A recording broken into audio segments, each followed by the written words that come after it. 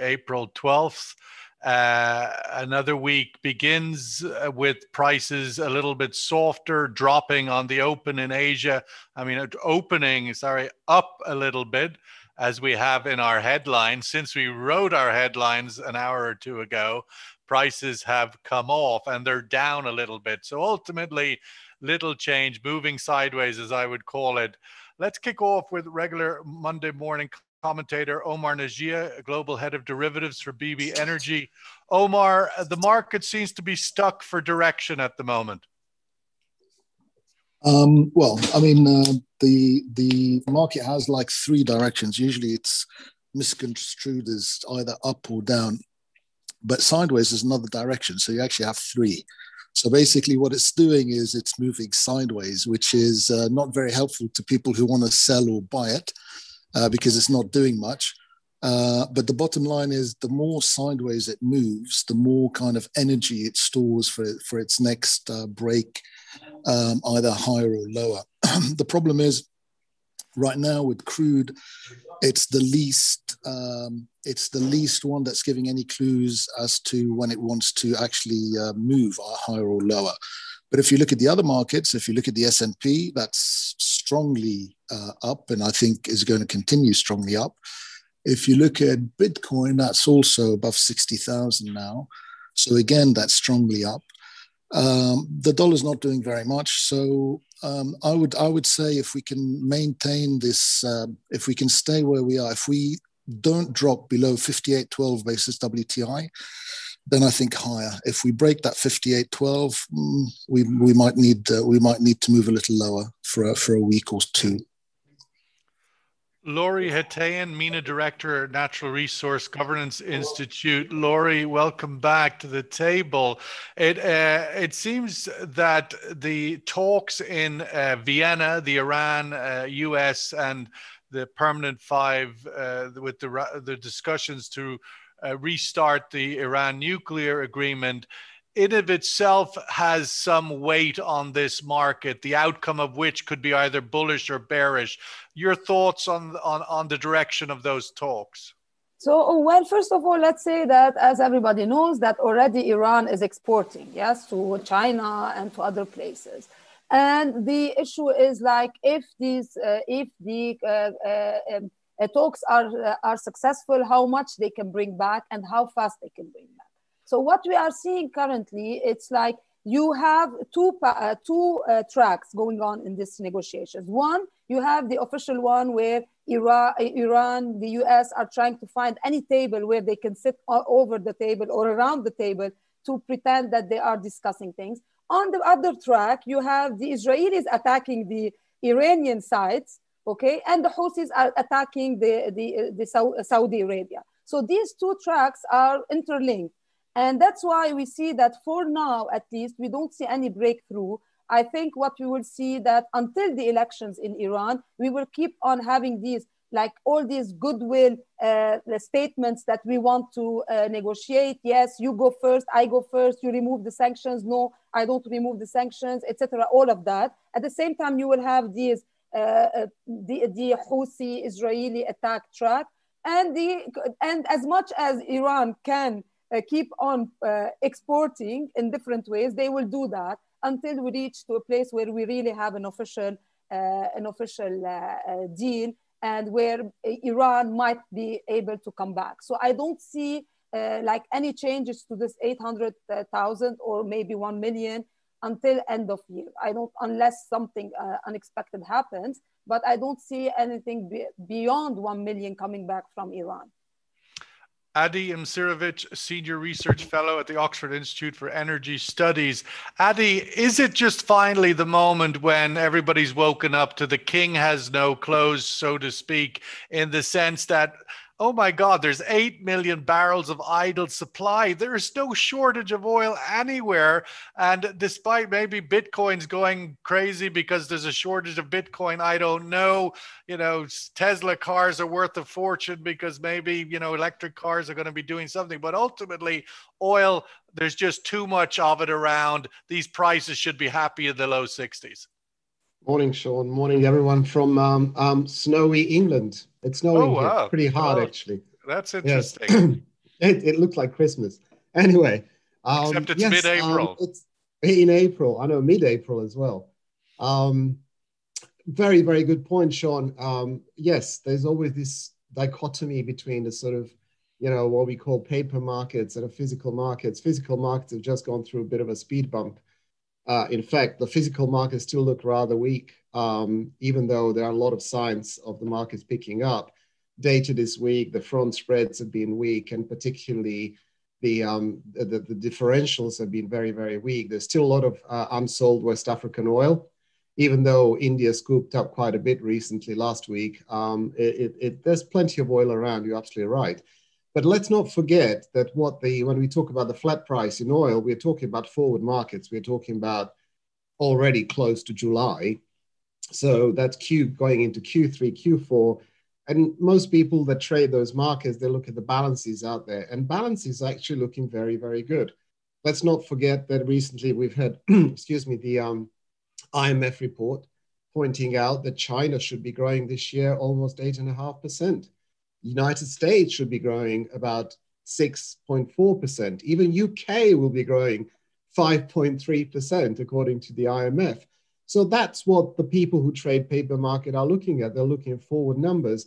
And that's why the S&P is high. That's why the Bitcoin is high, because we are seeing the sort of results of all these stimulus measures and the pent-up demand coming back into the market. We are looking forward. I do think that assuming that OPEC Plus keep their discipline, I think this market has a very, very good chance to go higher. In the meantime, obviously, as you've mentioned early on with Laury and Omar, with Iran negotiations. Iran, I agree with Laury completely. I think even if Iran comes back into the market, I think the volumes are going to be relatively modest. And they will probably then, if there is an agreement, be sold at the market price rather than discounted prices right now. So the market is not looking bad at all. We do see a speed bump at the moment. We're still going through the volumes, but we think that actually OECD stocks may actually go back to 5-year averages by Q3. So we are almost back to normal in a few months' time, if all things equal. Omar, I'm not sure if you dropped off there, but I can't see your phone. There you are. In the midst of all of this sort of demand outlook that Adi has pointed towards there, obviously we're talking about America, China, still very positive.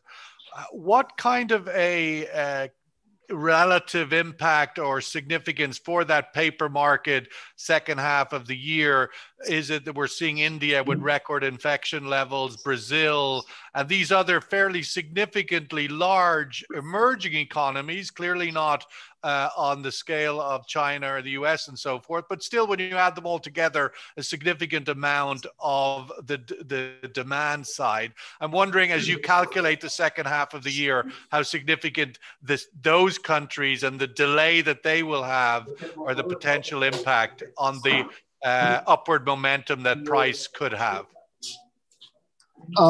Okay, so in general, you have a world where you have massive stimulus. You have a world where basically vaccines are being rolled out, so the risk of corona decreases. You have basically, people coming out of lockdowns, economies coming out of lockdowns. China, basically, car sales were like massively up. I was reading on Zero Hedge, like 64%, but I didn't read what month or year or whatever. Gasoline demand in the US is surging. They're looking at airlines and people will fly or will they drive, or Powell was saying the Fed. Yeah, we've got all of that. I mean, the demand recovery in the major economies is clearly forecast, but in the emerging economies, the Brazils, the Indias, and the others, who have real challenges still with the COVID pandemic, does that in any way suppress the outlook? Maybe this demand recovery is delayed by 3 months or whatever. Yeah, but I mean, the goal is to get on the right side of the market. The goal is basically you are either long or short, right? The goal is not will I be long, 3 months now, Right. or shall I wait a little bit or whatever? You've got to make a decision now. You're either in it or you're not. You're either short or you're long. So basically, people are not going to look at all this nuanced, when will the, COVID situation in India improve? No, they're looking at global things. So globally, China's past the finish line, like Adi was saying, grown 8%. Everybody's coming. The US is going to grow, the Europe's going to grow, maybe least of all, everybody's going to grow. The question is, by how much? So China's past the finish line, everybody else is coming. Is that positive or is that negative? It's positive. And the idea that, oil, there's 8 million and there's plenty of oil. Yeah, but it's in the wrong place. It's not in the market. That's what counts. There's a lot of, I was typing earlier, there's a lot of oil in the world or in the universe. But what matters is what's on the market, right? So spare capacity is all great. But I think that is a challenge, Laury. Ultimately, I take Omar's point. You're either long or you're long. But on the front end of this market, we are to a certain extent in a race against time here. In that, how long can OPEC Plus keep this fabricated market elevated through discipline before this infamous demand recovery comes rising over the hill with the cavalry? Ultimately, this is a race against time. And how many more barrels does Saudi need to cut unilaterally to keep the pillars in the castle up? So that's my question. There's no doubt the long is the long, but how long can OPEC keep this together? Well, for OPEC, at least before OPEC Plus, this is very important to control the prices because they need to have control over prices because it affects directly their economies.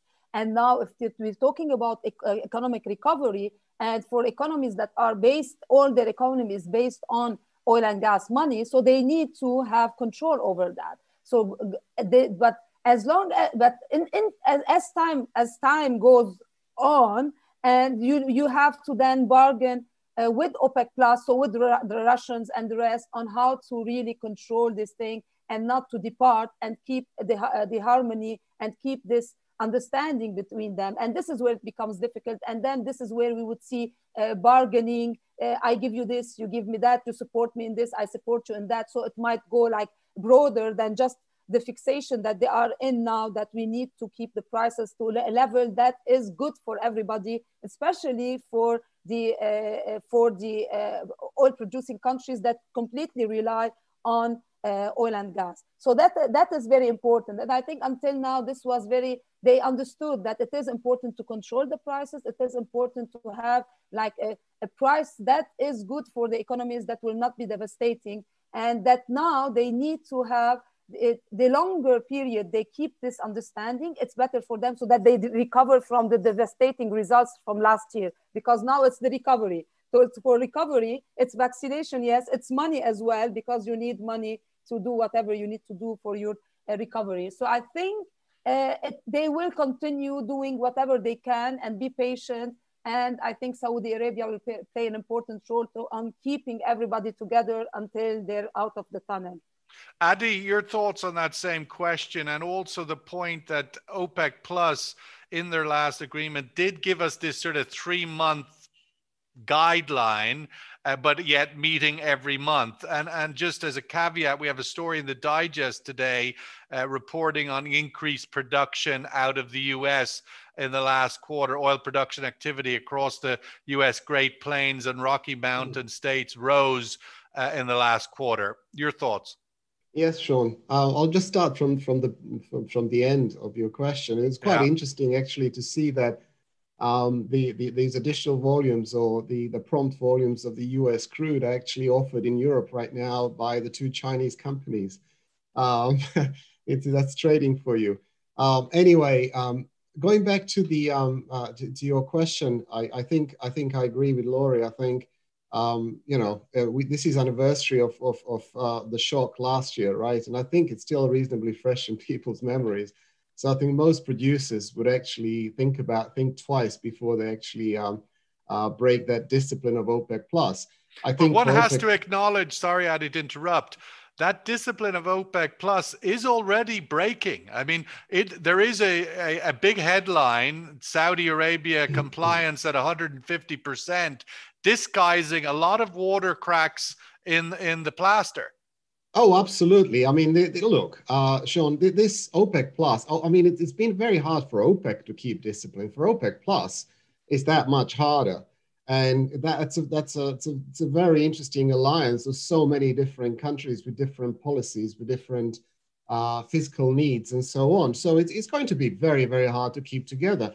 But let's remember this from the start was the demand shock, and it does remain the demand shock. So OPEC's always been strong in a strong market and weak in a weak market. It very much, I think it's a function of what demand overall turns out to be. And I think if we do see what we are seeing right now, balances that we are going to draw almost 1.5 million barrels a day for the rest of this year or average this year, I think the alliance will probably kind of stay, all those cracks will be plastered up by the demand increases. And that will sort of be very hard to see. So you'll kind of manage to keep that discipline. I think the problem is if we see another wave in the United States, for example, if India gets worse than it has been, if something else happens in China, I think it'll be very, very hard to keep that alliance. But so far, I think it's there's very little reason to believe that they will just break apart. I think demand is looking too good for that to happen. Sorry, Adi, I don't know if it's me, but your connection is a little bit, maybe it's mine. I don't know, but I lost the end of that last statement. Omar, just to flick across, Omar, on the other issues that playing the US dollar, what's its impact, relevance, and anything else that might give direction to this market, whether to go down or up? Sorry, Omar, you're on mute. So I don't really believe that there is a correlation between the US dollar and oil. You can look at it daily, weekly, monthly, or whenever. It's not correlated. Again, I think you need to look at other markets. You need to look at equities. You need to look at risky assets like Bitcoin. And that's what you've got to kind of take a look at to kind of give you a clue. But again, I like to think about things as simply as possible and not get into all the kind of, minutiae of everything. But the bottom line is, things are improving, economies are growing, things will continue to rise. The reason is that the question is, are you like a superhero? You're going to stand in front of everything and say no? Things might happen in India. Go ahead. I think basically you're going to get steamrolled. So the question though is, what is a fair price for oil in a healthy economic market? I mean, pre-COVID, $60 seemed like a good price. No, it's not about a fair price. Nothing is about fair anything. I mean, what's the fair price of the US dollar? What's the fair price of Bitcoin or gold? That's not how markets work. They don't work on fair. They work on basically supply, demand, sentiment, right? How high can we take it or how low can we take it? So when the market's weak, they took it to -40. I guarantee you, if this market is strong, they're going to take WTI $10 higher from where it is now. And they're going to take it in your face. And they're going to do the same thing with cocoa and corn and Bitcoin and everything else until basically everybody keeps saying it's not possible, it's impossible, but look how many barrels are off the market. Yeah, but what's it going to do this week? We're not talking about, we want to get a sense of where we're going on the front end. Yeah, on the front end, you're either basically positive on sentiment about everything or not. If you are not, you should be selling this market. If you are, and I am, you should be buying it. So I'd belong oil, I'd belong the S&P, and I'd belong Bitcoin. And I'd belong them for a very long time. Laury, the consequence or not of the talks in Vienna delivering negative or positive outcomes, there's a certain view that this is the last window to revive the Iran nuclear agreement because the elections are coming. if the moderates lose, the hardliners come in, and it's a whole different ball game. What's your view on that thesis? The consequence of not rehabilitating this deal before the Iranian elections? There will always be like new opportunities. And I am a true believer in such situations that the hardliners will make a better deal than the reformists. And I think like going forward after the elections, there will be other opportunities, other windows, other doors that will be knocked open as you want. And this will not be over, because I think one priority in the Middle East for the Biden administration is Iran. It's Israel's security. That is like something you don't negotiate, you don't discuss or negotiate. It's built in. And then you have the first priority is Iran and the negotiations with Iran. So there will be other doors, other windows, and it's not going to be over at all. So, but I think now maybe we will keep on until the elections. We might see these, as I explained in the beginning, maybe some cyber attacks, some drone attacks, some positive statements that we want to keep the negotiations open, etc. You know, now it's Ramadan, and after Ramadan there will have the elections. So I think in these couple of weeks, hopefully in these couple of months, nothing drastic will happen, like something like an attack that will cause like other violent actions and reactions. So if everything is kept under control, I think we will end up like going to the table. Well, if that's the case, why are they going? What's the urgency of a deal here? I mean, there's got to be some sense of urgency, or else they wouldn't be spending very expensive dollars in very expensive Viennese hotels. They just go home. No, but because you need to keep this alive, you cannot like. Yeah, but why would you not just wait until July then, instead of rushing to Vienna now? Don't forget that the Americans don't like the comments coming out of Iran saying that they are very close to becoming to having this nuclear bomb or whatever. So that is very important. That's why they sit on the table with the US. At the same time, the Israelis go and attack the Natanz power site, Natanz nuclear site. You know, this is the kind of thing. And then the Iranians react to that attack by the Houthis attacking Saudi Arabia. So this is like the proxy war that is going on, at the same time not closing the door over the door to negotiations. This will be the dynamics going forward, because everybody wants to come back to the table. The Iranians have an interest in coming back because they are suffering economically. The Americans and the Israelis don't want to see a nuclear Iran. So this is the dynamics that we will keep on seeing. Adi, I haven't had a chance to hear your views on the new Mirban contract that has been launched recently in Abu Dhabi. Your thoughts on its arrival, its performance, etc. Well, I think I've written a couple of things on that. Mirban contract makes a lot of sense. I think there's more and more that sort of quality of oil that's in demand in the region. And I think without going into all the arguments in there, I mean, it has a very, very good chance of succeeding. The initial few days were, probably rather poor, but I wouldn't, one shouldn't read too much into that. All of these contracts, I traded DME Oman contract from day one, and it's been hard for many, many years. It's hard to get contracts to work over long run.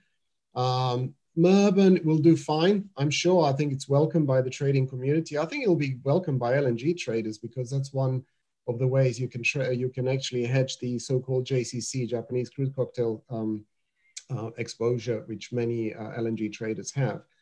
What I do think is that the talk of Mirban overtaking Brent and WTI is way overblown. That doesn't make any sense, at least for a while.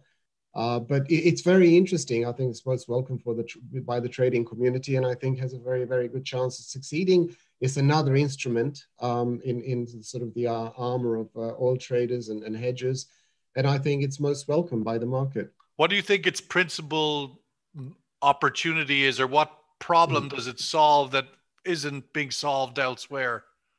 Well, it adds, first of all, for all the Murban is a large production, and it's a very popular crude east of Suez. The obvious one is that, you know, this vestige of the old 86 OPEC price control things is the OSP. Why even bother with OSP? Let the market decide what the OSP. I think that's great. I think it's a great idea. And I think that's probably a message for all the other OPEC producers that they may look into it. Secondly, Murban is very similar to Russian crudes coming out of the East in terms of quality. It's not dissimilar. It's higher sulfur, but not dissimilar from the US grades coming into Asia from 40s. So when I traded a North Sea, when I looked at the arbitrage into the Asia, I always looked at the value of Murban. So people do look at those values, and once they're market related, once you really believe those numbers, I think they're extremely useful. Okay, let's get a survey for the view of the room on some of the themes we've been talking about this morning. Oil prices are stuck at the low 60s because markets have woken up to the fact that, oh my Lord, there's indeed lots of crude oil available. Agree or disagree on that point? Omar, wrapping up, looking ahead this week, is there technical indicators in the market that if it drops to here, it could go to there? If it goes up to there, it could move on? What's the technical outlook at the moment? Yeah, WTI, if it drops below 58.12, will start to look negative. And if it needs to get below 57.25, and then it stands a good chance of getting to 55, 54.80, something like that. If it gets, at the moment we have WTI at 59, I think. Yeah, 59.03. Right. If it manages to get above 60, then it looks good to the upside. If it manages to get above 62.27, I think you're going to see $70. $70. So that's that could swing either way. I suppose the driving season is not far off. Laury, your thoughts again? Reading the tea leaves. We didn't even talk about Ukraine, the Turks sending more soldiers into Libya. Anything else there in the Eastern Med, wider Eastern European geopolitical horizon that has anything to be concerned about? I think like what's happening with Ukraine and Russia is concerning, but again, controlled. I think this is a message to the US. If you block Nord Stream 2, I will block Ukraine for you. So this is like, you block, I block. So I think this is like how I read it, at least what's happening there. But again, like I do share Blinken's sentiment that this is very serious and we should keep an eye on it. But I guess it's like it would be solved with Nord Stream 2. So that's on the side. And for what's happening in Libya, actually, it's like this Turkey-Egypt rapprochement. We see that there are like some components related to what's happening to Libya. So Egypt is saying, yes, we are willing to come back to talk to you again, but you need to take real actions, and not only like what you're doing in Turkey by appeasing the or by kind of asking the Muslim Brotherhood presence in Turkey to tone it down against Sisi, etc. But again, take action in Libya. So, and now there are discussions about removing all the foreign soldiers, etc. So I think this is part of the new tactics maybe of Erdogan. Within that point on Libya, do you think the new government is solid, that the gains that have been made in the last 6 months are protected? It looks like that, but again, very fragile. Like we don't know like what happens any moment. But what we are seeing, and all these discussions about like are sending away the foreign soldiers, etc. This rapprochement between Turkey, Egypt, and the support that the new government is taking, I think it has a chance. Now, the most important is like for this government to be able to do the elections in December, because the first mandate for them is like to do the elections. So hopefully this will not be postponed, because it's always, that was always the weakest point. They promise to do elections and then they don't never do elections, and then we end up with the messy situation. So hopefully, and it seems that like oil-wise, etc., everything is straightforward now. We don't see any disruptions on the oil exports for now. Okay, let's give Adi the last word with the survey result. See what the view in the room. Agree, disagree, 2-1. Adi, your thoughts on what might happen this week that could give this market some direction? Yes, this week will be interesting primarily from the macro point of view. If you, obviously all the stock markets we talk about are at very high levels. The S&P currently, I read, basically takes into account or expects earnings to be about 25% higher than last year. So now the proof will be in the pudding. So if we get these earnings, I think they will confirm the strength of the current macro market. And if we get that confirmed, I think the oil is going to respond quite strongly and pick up. If we, on the other hand, obviously, if we don't see that macro situation confirmed, I think oil may struggle for a little while. Okay, well, that's some useful tips there. Keep an eye, as Omar said at the top of the show, where S&P is going, where the Bitcoin is going, where the risk appetite is going. And indeed, as people go out and shop and consume, if they're going to make all these companies realize these massive profits. Looks like it will be a bumper summer in the US. What will it look like in Mumbai? Who knows? We'll have to see. Omar, as always, thank you really very much for your insights this morning. Laury, thank you again, checking in from Beirut, and Adi from snowy London. Hopefully that maybe results in more energy demand. Who knows? Good or bad, nonetheless, we'll take good fortune wherever it comes from. Thanks, everybody. Have a great week. We'll catch up with you in the coming days. All the best. Thank you. Bye-bye.